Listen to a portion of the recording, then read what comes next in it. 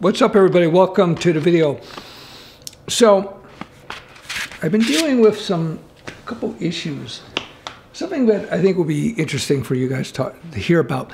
Software development and bugs and issues and configuration problems and so forth. This is common, par for the course when it comes to running any business. So I'll give you a couple of cases, a couple of examples. Case in point, there we go. That was the expression I was looking for. So case in point number one. So I updated the forum software, which we didn't create. It's a commercial forum software, which I paid for. And I had it updated in about a year or so, and it was pretty static. The forum I just keep for legacy purposes because of social media. Some people want to be on Facebook, some people want to be Instagram, some people want to be on YouTube, some people want to be on Twitter. To have a private forum, it has some use, but not major for what I do now. So I just hadn't updated in years, and it was pretty stable, no problems. I updated it because of the new mentoring group, and all of a sudden, bing, bang, boom, Bob's your uncle. I'm getting spams now. I'm getting spam emails. Now I'm on a fully managed VPS, virtual private server. To save me headaches, they see a flood of spam emails, so they shut it down, boom. So the forum's offline until such time we can figure it out. So I go into the forum software, the brand new forum software. Of course, it's convoluted, badly written in terms of usability purposes. And next thing you know, bing, bang, boom, I can't do anything. I try to shut off all emails, doesn't work. The old one did, new one doesn't. So I'm now dealing with their tech support to see what happens.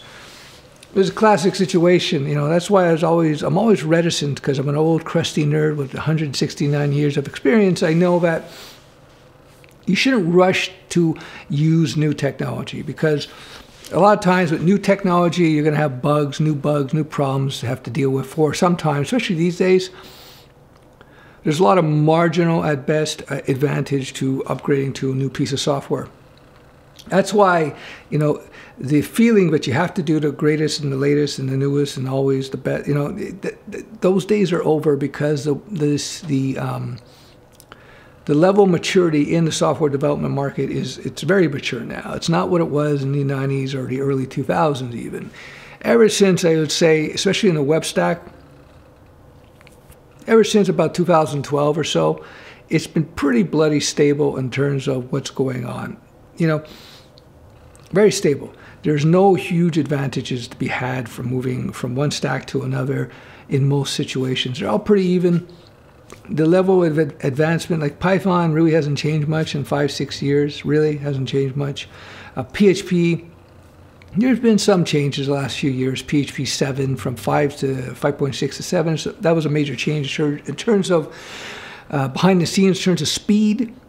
But in terms of writing the code and how you write the code, it's pretty static for the most part. Yeah, there's some things here and there, but things are pretty static. Same thing with Python and JavaScript, et cetera, databases, et cetera. So, words of wisdom from an experienced nerd: be very cautious about your upgrade path, especially if you have an active business or an active application, because you upgrade for some potential advantage, you may break a whole bunch of things that are already working. And the last point, how about the rewrite? I just rewrote StudioWeb 4, which was the old code base from 1, 2, and 3. It was the old code base going back to 2011. With StudioWeb 4 and 5, really, it's a brand new code base. And I was very reticent to abandon the old code base, because you always exchange old bugs for new. And that was always the case. It's just the nature of programming. No matter what controls you put in place, what frameworks you use, you're always going to have bugs. That's why there's version 10 of Windows and 12 or 13 of iOS, etc., etc. There are always bugs. If you think that you're going to write bug-free software because you're going to go to this new great language or platform, you're just a noob. You're fooling yourself. There's always bugs. One set of bugs in exchange for new. You only update when you've hit a brick wall in terms of your upgrade path or performance issues, etc.